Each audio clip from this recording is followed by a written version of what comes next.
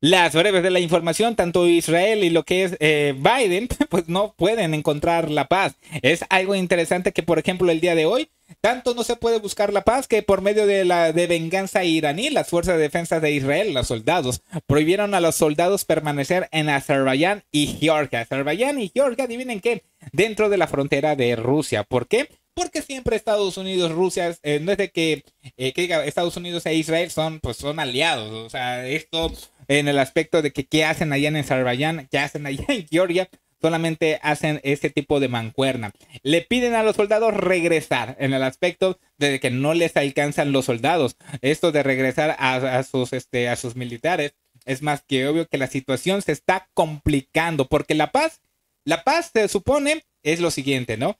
Estados Unidos acelera su despliegue militar en la región en medio de informes de que Irán podría atacar en unos días, porque todos van a empezar a justificar, ¿no?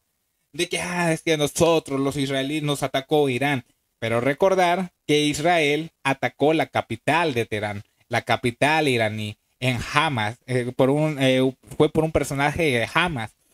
Ya no pudo hacer otra cosa que pisar territorio iraní. En vez de que ese personaje de Hamas se saliera de esa zona y jamás ha hecho nada por hacer la paz. Siempre es dar cuestiones militares, municiones, porque esa es la paz. Igual con Ucrania, vamos a dar la paz dándole armamento. Esta es la paz que genera Estados Unidos, porque sale John Biden en una entrevista, aquí habla sobre el fin de su campaña, la reelección y bueno, no puedo ponerlo por cuestiones de copyright y la derrota de Donald Trump. Bueno, aquí Biden cree que la situación en el Oriente Medio fácilmente puede convertirse en un problema regional, minimizando el caso.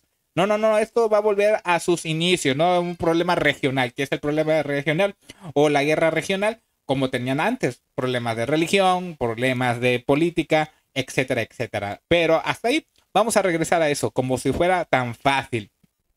Biden en una entrevista está convencido en un alto al fuego, está convencido, en un alto al fuego en la franja de Gaza, ¿sí? Supongo que dando municiones y que Israel haga lo que quiera, de matar a donde quiera, toda esta onda, va a ser muy fácil traer la paz.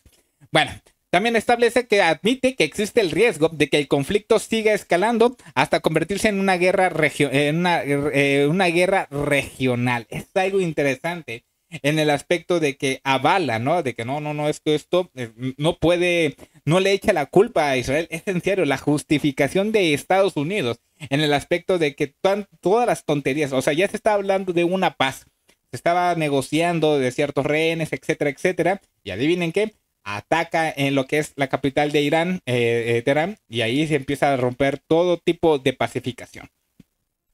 Y bueno, al ser preguntado de una nueva entrevista sobre si es posible un alto al fuego en clave, él establece, Biden afirmó, todavía es posible, sí, con el armamento, o sea, supongo que esto es factible, ¿no? Que yo elaboré, o sea, que existe un plan que él elaboró, respaldado por el G7, respaldado por el Consejo de Seguridad de la ONU, etcétera. Miren, el señor no sabe ni caminar, el señor saluda al aire, se elevan las ideas. ¿Ustedes creen que este es un plan escrito o un plan de su cabecita? Sí, el señor ya está senil. Pero bueno, establece lo siguiente. Todavía es viable y estoy trabajando literalmente cada día con todo mi equipo para evitar que la situación escale hasta convertirse en una guerra regional. Pero fácilmente puede, es que es imposible este personaje, un conflicto, esto ya es un conflicto global en el aspecto de que este conflicto es más que obvio que van a generar otras rutas de comercio y al generar nuevas rutas de comercio genera más diésel, más hidrocarburos, sale más costoso e inclusive que ciertos productos se vayan encareciendo o que vayan desapareciendo. Y es algo interesante que ese es el discurso. Tanto es así que miles de personas huyen de Khan Yunis tras advertencia de Israel sobre una nueva ofensiva. Esto ya lo habían bombardeado, esto ya habían acabado. Israel sigue haciendo lo que quiere y obviamente justificado por Estados Unidos y no encuentran pruebas, o sea, un túnel, o sea, encuentran un túnel y piensan que ahí todos están dentro, o sea, ¿qué tienen en la cabeza? Dentro de los refugios también atacan, como los refugios están con un perímetro, los refugios hay soldados israelíes y aún así hacer el trabajo de campo a campo tiran misiles, es que es imposible todos estos personajes. Tanto es así que se le cae el discurso y que nadie cree en lo que es Israel, sale pues ahora sí lo que es Egipto.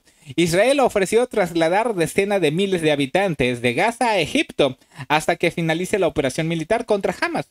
Porque lo que dice Israel, te los voy a mandar, Egipto, te los voy a mandar, pero el Cairo dice que, ¿sabes qué? No, a mí no me lo vas a mandar. Porque Israel, adivinen qué, va a decir, no, es que la tierra no es segura, no es segura y se tiene que quedar allá. ¿Por qué? Porque Israel quiere de una u otra forma quedarse con todas esas tierras. Es un lugar ocupado y todavía financiado por Estados Unidos. Estas las breves de la información.